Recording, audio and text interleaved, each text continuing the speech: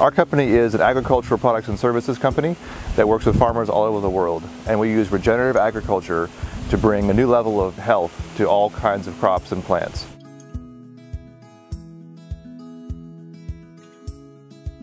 This is our second full season of using C-Shield here in our cherry orchards, and we've had very, very good results with the product.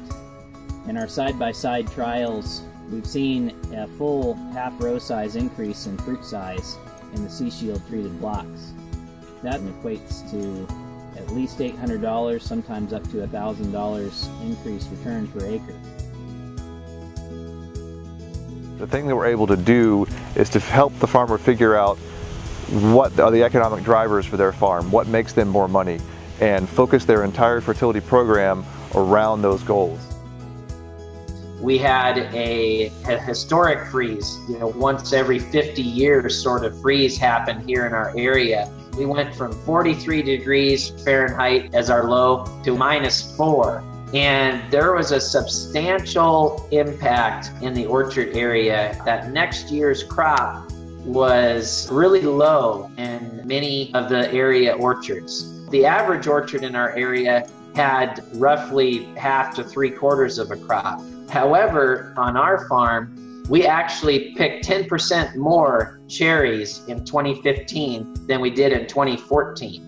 Our trees going into that freeze had complete nutrition in those buds, and they survived much better than buds that were being managed under a traditional nutrition program.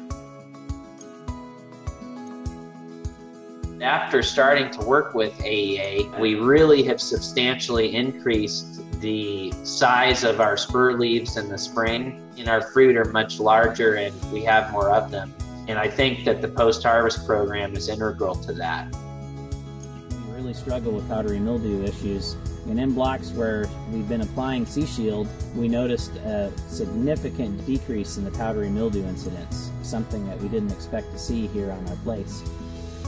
The other thing that we've seen as a side benefit is that in years where we've had rain, we've seen a reduction in fruit cracking by around 15% in the C-Shield treated blocks.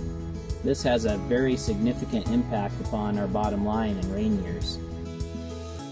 We started off the season and we averaged $26.82. Last year our average was a little over $19. So it's been a significant increase in the amount of money per acre. $1,300 an acre more this year on the Z-Fire nectarines than last year. I'm overjoyed. It's a great start. So far this year compared to last year, we have really seen an improvement in the quality. The Brix level has gone up. The peaches seem to be lasting on the tree fruit a little longer. They're able to withstand the heat despite the previous years of drought that we've had. You can see that how our clusters are real full and the berries are going to size very nicely. We've got very good growth using organic inputs. The real thing is we are following biological practices.